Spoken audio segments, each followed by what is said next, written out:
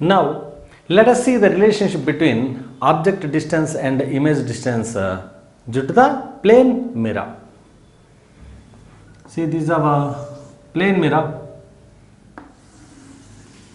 This is a point object placed here. This is incident ray.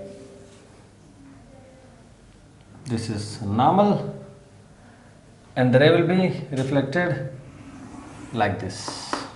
So this is angle of incidence I, this angle of reflection R. As we know, I is equal to R. Now if I extend this line, what happens? It falls here. If this is the object, let us see O, this is some mirror M, this is image, this is image I. Now if this is I and this is R, if I extend this line, let us see what happens. These two are like parallel lines. This is like alternate angle, this is our R. And one more thing, as these two are parallel lines, if the angle is R here, here also the angle will be R. Or else with the alternate angles also you can say, if this is R, this is also R. Say this is something O.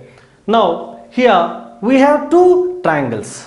One is O, M, O, and the one is triangle I, M, O. Let us compare these two triangles. If I compare these two triangles, if this is I, here this is alternate angle, this is also I. As you know that I equal to R, this is equal to I, this is equal to R, means this angle and this angle are equal. Here this is 90 degrees, here also this is 90 degrees, as this is a mirror and this is a perpendicular line.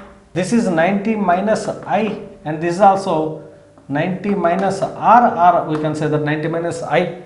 So all angles are equal in these two triangles, and this side is common for the two triangles. So now we can say that these two are congruent triangles. As these two are congruent triangles, the side OM must be equal to side MI, where OM is called as the object distance, where MI is called as image distance. Hence it is proved that in case of a plane mirror, the object distance and image distance are equal.